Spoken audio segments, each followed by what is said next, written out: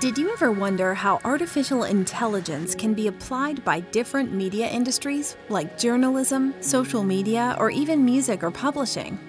Welcome to AI Applications and Solutions for the Media Industry, a video series produced by AI4Media, the AI Center of Excellence funded by the European Union under the Horizon 2020 program.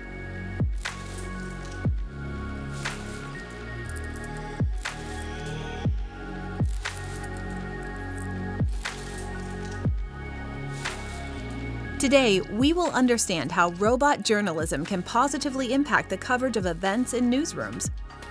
Thanks to the digitalization process of the past 2 decades, audiences are more and more reached online. And traditional newspapers have been adapting to that. The news production model is shifting. Physical newspapers can be published daily, but that doesn't respond to the needs of today's readers. They want to access their news in feeds that are updated several times a day, like social media channels. Let's picture a big event, like the Olympic Games. For editors and journalists working both on premises and in newsrooms, the avalanche of information is massive. Even large teams struggle to report on every sport and every game. Data feeds are helpful, as they provide statistics about athletics, historical information, and live feeds of the event. Combine them with a robot journalism system, and it is possible to produce live reports and publish them on different channels, including social media.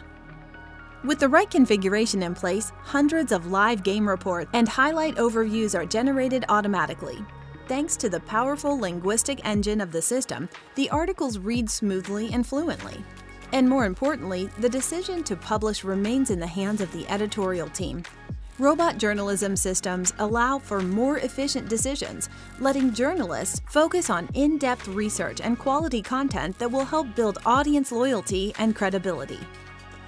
Want to know more about how can AI benefit the media industry? Stay tuned to our series on AI applications for the media industry. Our next episode, AI for the Next Generation of Social Media, is coming soon.